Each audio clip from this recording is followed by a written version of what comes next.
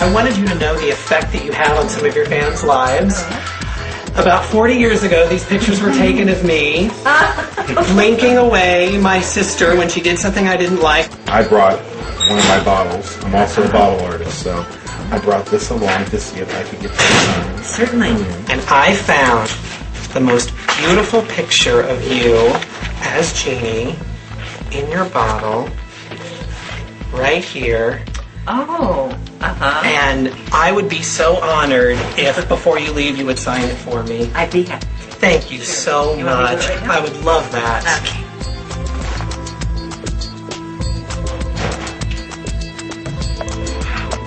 Barbara, you have now made my wish come true. Thank you so much. When I was filming I Dream of Jeannie, I had no idea that it would have such an impact on people. I realize now, later, that it has, and it's amazing to me. I'm very happy that it has. I'm happy that it's had a shelf life, you know?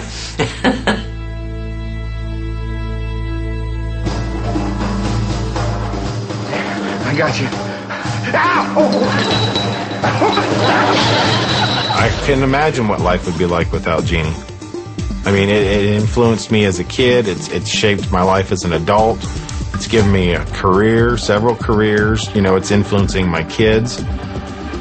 I just can't imagine what life would be like without Jeannie in it. My friends and I have been thinking about starting our own fashion business when we get older, so we're trying to invest some money into it.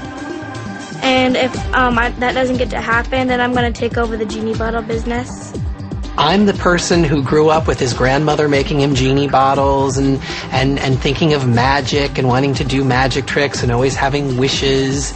And if I Dream of Jeannie didn't exist, I would have none of that, and I would have grown up to be very different, I think. All of the classic TV shows that we grew up with, I believe, shape our lives and help us get through the bad times, help us get through the hard times. And I Dream of Jeannie is just a perfect example of that. TV's very different today. There's hundreds of networks and hundreds of choices, but back then you only had a few choices, and I Dream of Jeannie was always my choice.